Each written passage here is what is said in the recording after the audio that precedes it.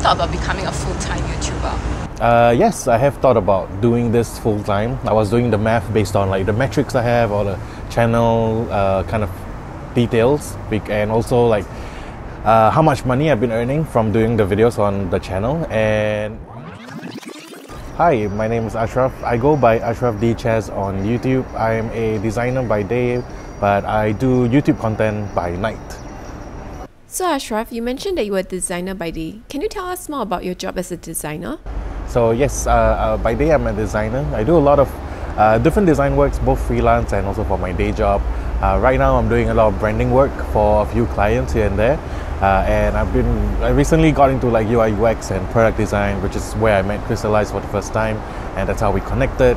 And it's all been like a great learning tool, I would say, improving myself day to day as a designer, doing like illustration work, graphic design, and all the other things that relate to graphic design essentially. Yeah, I really love Ashraf's creativity and it really shows in his work. So Ashraf, can you tell us more about your other hustle as a YouTuber, or do you view it more as a hobby? So when I first started doing the YouTube channel Ashraf D Chaz, it started off a little bit like a hobby, started like a passion project, I would say, based on the topic. I love One Piece, I love card games, and it was a topic like that combines both my love together. But it kind of started to gain traction, at least during the first year, because I was one of the first few people who did it, and people didn't really know about the One Piece card game. So I started doing content about it, talking about it, every single piece of news I just started talking about it, and then it sort of became almost like a part-time job for me. I did all my day stuff till like I clock out, and then I'll have dinner, and then I'll start like recording all the way till maybe like about 1 a.m. and then post it out. So it started off as a hobby, it kind of became a second job after a while. Yeah. How much time and effort does it take for you to plan and produce your videos? Like if you have to give an estimate in terms of a daily or weekly basis? So I think when it comes to people who do like content for YouTube, there are people who curate plan for the month, and also like there are people who kind of do it reactionary, like if something comes out then they'll do something. I'm more of the latter kind. So if there's a piece of news that comes out, I want to react to it, and that's when I'll usually plan my videos. I usually do have like a content timeline on a month-to-month basis, but usually there's stuff that's coming out like week by week, and if it's something exciting that I think the community wants to talk about, then I'll be the one talking about it. It used to be about the max 4 times a week, and that was during my peak. I was churning vids like crazy. They weren't crazy long one, they weren't crazy edited.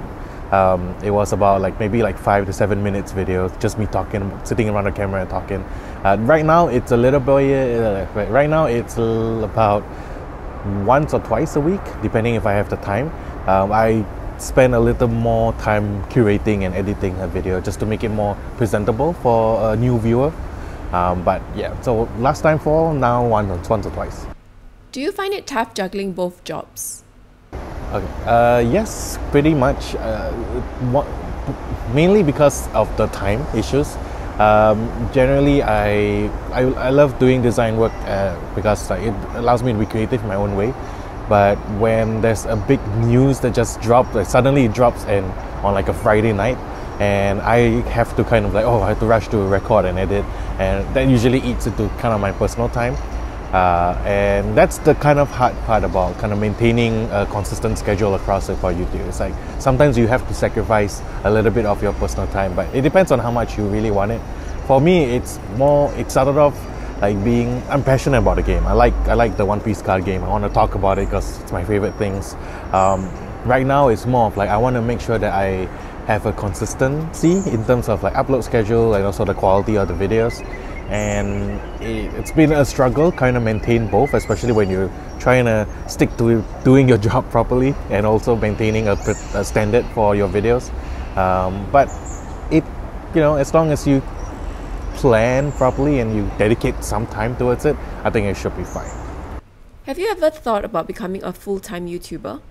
Yes, I have thought about doing this full time. I was doing the math based on like the metrics I have or the channel kind of details, and also like how much money I've been earning from doing the videos on the channel, and it's gonna take a lot more to get to a place where I can sustainably do this full time, which is why people always say, like, the top YouTubers, like anything above 100,000 subscribers is like the 1% of like the YouTube content creators. I mean, there are exceptions here and there, but it will take a lot more effort and a lot more time to do this full time feasibly. So as of now, I'll just treat it like, if it grows to that level, sure, that's great, but I'm gonna just take my time in growing the channel and do it part-time for now. Truth be told, it's not really sustainable to be a YouTuber in Singapore. It depends. I wouldn't say it's completely out of the picture. There are like proven cases.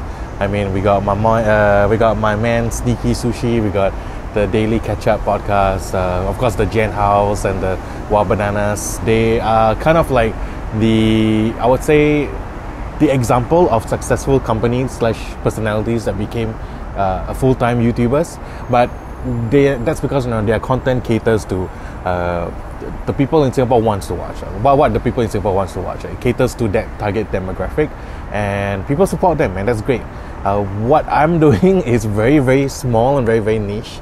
It's not for everyone. It's for card game players, TCG players, and generally my audience comes from the United States and Germany for some reason. So I cater my content towards them. So yes, there are Singaporean people who watches my channel, but it's not to the extent and scale of someone like Wild Banana or Jen Hao. However, I heard that doing a niche channel is the way to succeed in YouTube. Based on your experience, do you think that's true? I do believe that's the case. Like, the more niche you are, the more the more curated your slice of the market of the YouTube space is. Like, for example, I have a very specific target audience. People who like One Piece and people who like card games, and people who like One Piece and card games. That's like the people I'm targeting. And because I was one of the first few who did content for that particular niche, I managed to kind of get a good audience going. If someone wants to be a generalist or just talking about daily events and stuff like that, you would have to compete with a lot of people out there. So the more niche your content is, the less competition you have, but the less audience you can potentially reach out to. So that's a trade-off right there. Wow, very insightful tips. Thank you so much. YouTube masterclass, right? Yeah, it's like a YouTube masterclass. So the way you were talking about it seems like you enjoy that part of growing your channel, finding the right content, for example. Is that the most enjoyable part of YouTube for you, or is there something else that you enjoy as well? I think that's one aspect. I don't look like it, but I really enjoy I would call it like the YouTube metagame. I enjoy looking at what popular YouTubers are doing, how they structure their content, how they even do their thumbnails, how they title their videos, all of these like data and how meticulous they can get when it comes to creating the content, and also like the target audience, the views, the likes and dislikes ratio.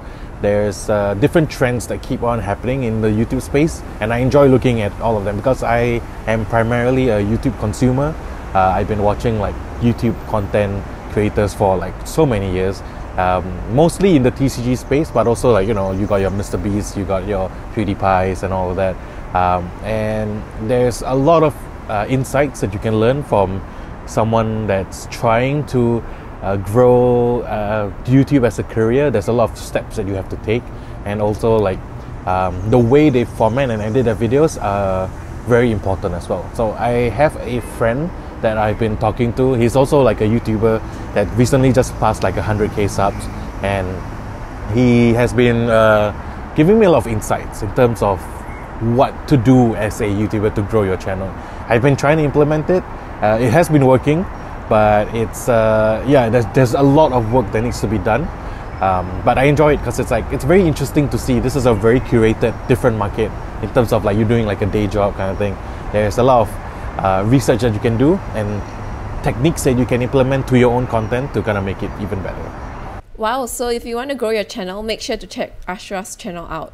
Just copy what I do sometimes. I don't know.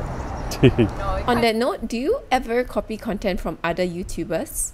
I would say that I take inspiration from a lot of YouTubers that I enjoy, personalities that I enjoy. So I think I never really told anyone this, but one of my favorite YouTubers or personalities on YouTube is Ludwig. just the way that he structures his commentary on like events is the way that I do it for like card game news. Essentially, you know, you have a topic at hand, you talk about it a little bit, you expand on it, and then you give your own thoughts, and then that's it. And the way that you structure, you make it very entertaining, that it's just you and in front of a camera just talking about something, and it can be entertaining. You don't necessarily have to watch it. You can use it as a listening aid at the background when you're doing work. That's how I always sort of like frame my videos. I want it to be something that people listen to while they work. So I've been copying, I guess, that kind of style from Ludwig for my content. Yeah, that's what I would do. Wow, I feel like I learned a lot just from listening to that. If you don't mind sharing, perhaps could you tell us the range of what someone who wants to be a YouTuber would earn? So for example, if you have 100 to 1,000 subs, what will you be earning? Or if you don't mind, what is the range that you are earning based on the number of subscribers that you currently have? Okay, so at a kind of basic metric cost, every 1,000 views a channel has earns them